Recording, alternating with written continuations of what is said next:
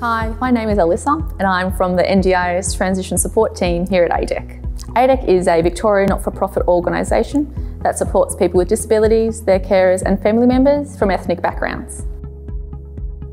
This video will help you plan for your first meeting with the NDIS. Firstly, let's have a look at what an NDIS plan looks like.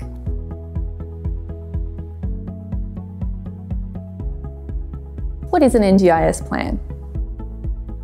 An NDIS plan is a document that outlines your needs, goals and required disability supports, including any funding you may receive. Your first plan is the start of a lifelong relationship with the NDIS. And as your life changes, so will your plan. Everyone in the NDIS has their own individual plans, tailored specifically for you. A plan lasts for 12 months and is reviewed towards the end of that 12 months. You can also request 24 or 36-month plans if conditions are stable and supports are unlikely to change over that time. A plan will include 5 important parts: information about you, family and friends, services and community groups you have attended, your goals, and funded supports. There are 3 types of support budgets that can be approved in your NDIS plan: core supports, capacity building support, and capital supports. Why do you need a planning meeting? The NDIA can only approve a plan tailored for you after a planning meeting. This is a place to discuss the supports you want in your plan with your NDIS planner. Pre-planning.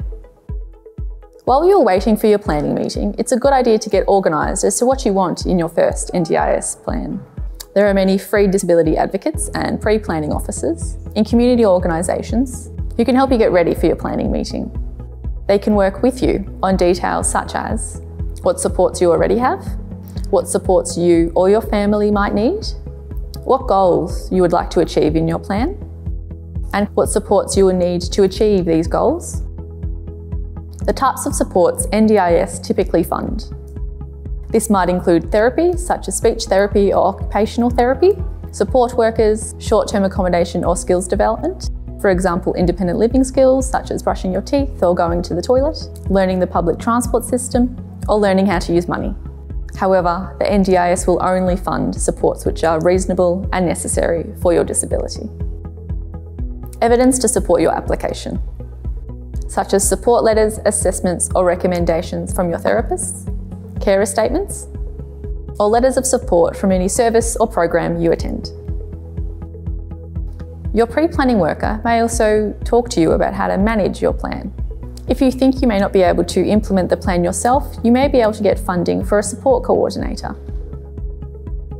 Attending your planning meeting. Your initial planning meeting will be organised by the NDIA or your local area coordinator. These meetings can be at the planner's office or your home. Pre-planning workers can also come with you to your meeting if you need extra support. Pre-planning workers can include an advocate, a family member, carer, or anyone you choose to support you in that meeting. Please discuss this with your pre-planning worker. When NDIS calls to arrange your meeting, please let them know who will be attending with you, or if you need an interpreter. Make sure you bring any pre-planning documents or evidence you have prepared. During the planning meeting, the planner may do the following: complete questionnaires or forms with you about your daily life, what you do every day, ask you about the supports you already have, help you to create your goals for your plan, help you decide what you need to achieve your goals, explain what your plan may look like and what types of supports you can get, or discuss how you would like to manage your plan. Once you have your planning meeting, the NDIS planner will develop a plan and then send it to you. You can request a draft plan before it is made final and submitted to the NDIA for approval. The NDIA delegate decides which supports are reasonable and necessary. You can ask your NDIS planner to send you a translated copy of your plan if that's what's easier for you.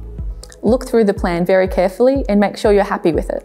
If happy, your NDIS planner or support coordinator will help you in implementing your plan. If you're not happy, you can submit an internal review within 3 months of your plan being made. Your advocate may be able to help you with this review. For more information, please watch our NDIS reviews video.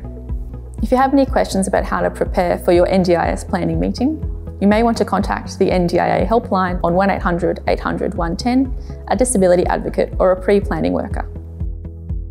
If you need any help with your upcoming planning meeting, please contact ADEC on 03 9480 7000 or email reception@adec.org.au.